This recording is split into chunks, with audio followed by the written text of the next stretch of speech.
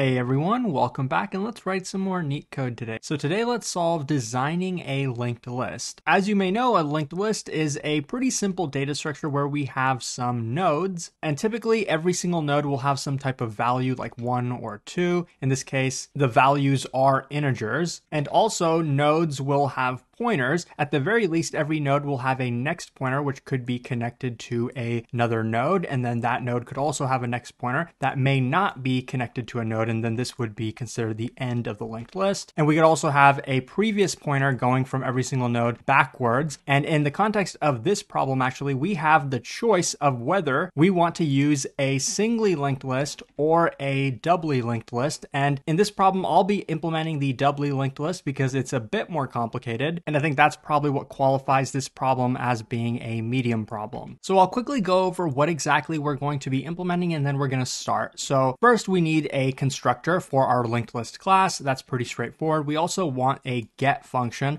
which will get the node at some particular index. And in this problem, things are 0 index. So the first node would be the 0th position. The next node would be the first position, and then 2, and then 3, etc., just like an array. Now, we do have to deal with some edge cases. In the case that this index doesn't even exist, in this problem, if we were trying to look for index 2, well, there is no a node at index 2. In that case, we would return a default value of -1. We also want to be able to insert nodes, in this case, at the head of the linked list. So we're just given a value, not a node. We could be given the value 3, for example, and we want to insert a new node with the value 3 at the beginning of our linked list. So if this is our linked list, we want to insert a new node here, give it a value 3, connect it with, the next node, and then this will be the new head of our linked list. Next, similarly, we have add at tail. That's pretty much the same thing, except we would be inserting the node over here and then connecting it. It would be the end of the linked list. We don't have to worry about edge cases with this one either, but the next two are probably what make this problem a bit difficult. We have plenty of edge cases with these ones. One, let's start with add at index. We're given an index and a value. We want to insert a node. So if this was called with index 0 and value 3, we would just be inserting at the head, just like we did previously, because in index 0, when they say we're inserting at this index, we're inserting before the indexed node. So if we're given a value of 0 for the index, we're inserting before the 0th node. So we would be inserting at the head. Instead, if for the index we were given 1, then we would be inserting before this node, because this is 0, this is 1, then we would be inserting in the middle over here. And we'll talk about how we're going to do that, but mainly we're going to be needing to update these pointers to something like this. Now, the other one we have is delete at index. Actually, before we move on to that, if the index is greater than the length, the node will not be inserted. So that is an edge case that we have to worry about. So if we were given index of 0, that's perfectly fine. If we're given index of 1, that's fine. And if we're given index 2, that's also fine because we're inserting before index 2. So we would insert the node right here. But if we were given a value of 3, then that is out of bounds. Lastly, we have delete at index. This one is a bit more straightforward, I think, than adding at index, because if we're given an index 0, this one, then we're going to be deleting this node. If we're given an index 1, we're deleting this node. If we're given index 2, that is out of bounds. There's nothing to delete here.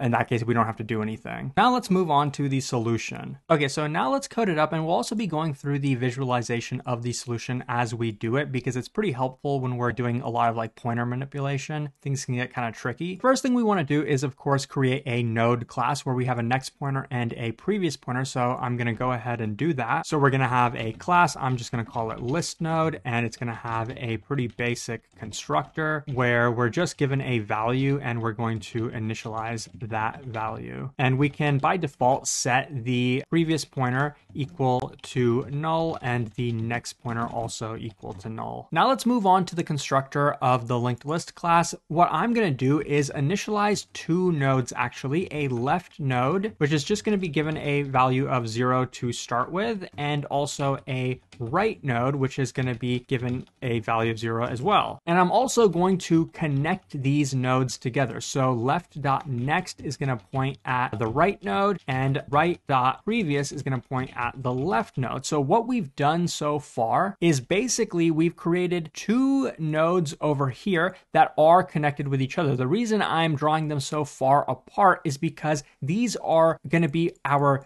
dummy nodes. So we have a left dummy node and a right dummy node. This is not required to solve this problem. And this is not not something most likely you'll come up with by yourself. It's just a very, very helpful technique to deal with linked list problems. You'll see why I'm doing this later on, but basically it allows us to not have to deal with edge cases. Because think about it, when we have like an empty linked list like this one, inserting into the linked list is basically just creating a node and then having something point at it and saying this is the new head of our linked list. And when we have multiple nodes and we want to delete the head of our linked list, it's different because we don't actually have to move any pointers over here. We're just saying that now this is our new head. But when we have dummy nodes, then every single operation is dealing with a node that is in the middle of the linked list. So whether we're removing this node or inserting a node, everything is going on in the middle of the linked list. We don't have to deal with any edge cases at the beginning or at the end. And imagine our real doubly linked list looks something like this, where the blue nodes are the actual nodes that have real values that we inserted into the linked list, and these are just kind of our dummy nodes. Now, our get function, thankfully, is pretty straightforward. Remember that this is our 0th node and this is our first node. So when we're given an index, we just want to return that value. So we're going to start at this node here and then keep incrementing our pointer until we've reached the correct index. The way I like to do that is, so I'm going to set cur equal to self.left.next. And basically, while our current pointer is non-null, because we know we possibly could go out of bounds, and our index is greater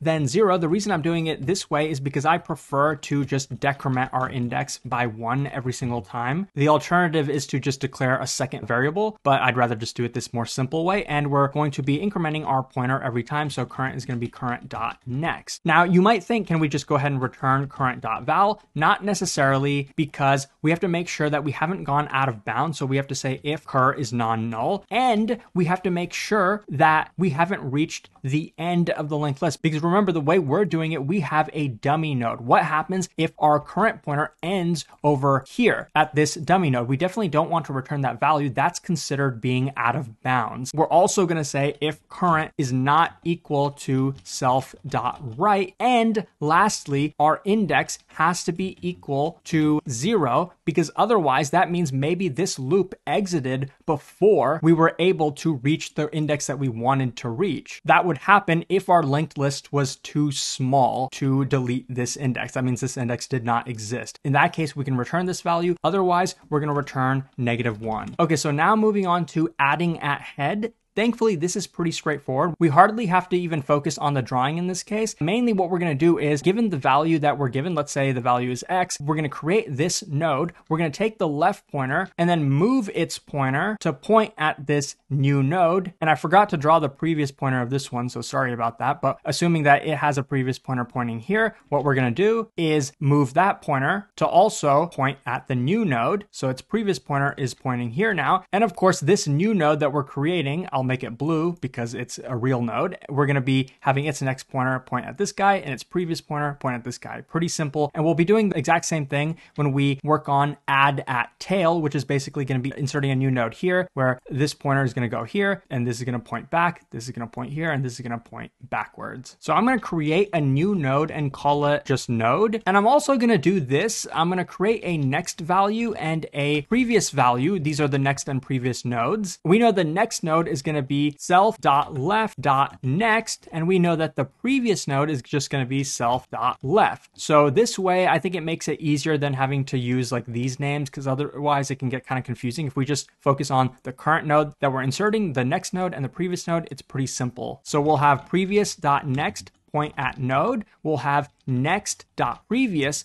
point at the node, and we'll have the node's next pointer pointing at the next node, and we'll have the node's previous pointer pointing at the previous node. As you can tell, this is pretty simple. I even prefer to kind of condense them into a single line, like move these two into the same line and these two into the same line, but that doesn't really matter. And since this is very similar to adding at tail, I'm just going to go ahead and copy and paste it. The main difference though is that our next node in this case is going to be self.right, and our previous node is going to be self.right.previous. Otherwise, these pointer manipulations are pretty much exactly the same. You could even create a helper function if you wanted to simplify this. Now let's move on to the more difficult ones, add at index and delete at index. They're pretty similar. We'll start with add at index. So what we're going to do is start our current pointer here at the first node, and we're going to keep incrementing until we get to the correct index that we want to be at. Now, what happens if if we reach this index, that's going to be fine because remember, we're not inserting at this index. We're inserting before this index. So if our pointer ends here, we're going to insert the node over here. If our pointer ends over here, we're going to insert the node over here. If our pointer ends over here, we're going to insert the node here. But if our pointer goes out of bounds past the dummy node, then we can't insert a node. So what we're going to do is set our current pointer equal to self.left.next while current is non-null and index is greater than 0. I'm going to decrement our index. That's very important. We don't want to get stuck, and we're going to increment our current dot next, well, our current pointer to the current dot next. And now how do we know if we're actually at a valid position? Well, first of all, if our current pointer is non-null and our index is equal to 0. In that case, what are we going to do? Well, I'm going to first copy and paste what we did up above because it's very, very similar. So let's copy and paste it. And first, we're creating a new node with the value that we're given as a parameter. What's going to be the next node in this case? Well, current is going to be the next node. So we're going to set this to cur. What's going to be the previous node in this case? Well, it's going to be cur.previous. And then after that, this is again pretty much the exact same. You can see that once you get used to this, you can pretty much just turn your brain off and then, just go on autopilot. Now, moving on to delete at index, it's going to be very, very similar to this, with the main difference being that in our drawing, we are actually deleting the node itself that our pointer lands at. So if this is the node that we're deleting, then we delete it. If this is the node that we're deleting, then we delete it. But what happens if our pointer ends at this position, at the dummy node? Well, we're definitely not deleting the dummy node. It's not a valid node. So in that case, we would not want to perform the delete operation. Similarly, if we end up out of bounds, we still don't want to delete because obviously we can't delete in that case. So now coding it up, I'm just going to, copy and paste this entire thing because it's, again, pretty similar. We're going to keep incrementing our current pointer until we get to the position. Then we're going to check, is our current pointer non-null? And not only that, but is our current pointer not equal to self.right? Because in that case, we also can't delete, and our index should be equal to 0. That means we were able to actually reach the position that we wanted to reach, and at this point, we can perform the delete. In this case, the next node is going to be current.next, and the previous node is going to be current.previous, just like we already have. And then this is, just making that insertion. Actually, no, we don't want to insert in this case. We want to delete. How do we do that though? Well, first of all, we probably don't want to actually create a new node. You can see that maybe you don't want to turn your brain off too much. So given a previous pointer and a next pointer, the way to delete a node like this one is pretty simple. We don't even have to update this node's pointers. We just have to take the previous node's next pointer and change it. And we also have to update the next node's previous pointer and then change that as well. This next pointer will be pointing at the next node, and this previous pointer will be pointing at this node. And then as far as we know, this node doesn't even exist. Technically, we do have a memory leak if we don't delete this node, but we usually don't have to worry about that in coding interviews or on Leetcode. So then moving back to the code, what I'm going to do is say next.previous is going to be equal to previous, and previous.next is going to be equal to next. And that is pretty much the entire code. I'm going to go ahead and submit it to make sure that it works. And as you can see, yes, it does, and it is pretty efficient. So I really hope that this video was helpful. If it was, please like and subscribe. If you'd like to view the entire code, you can do so on Leetcode.io. We should also have solutions for the other most common languages. Thank you for watching, and hopefully I'll see you pretty soon.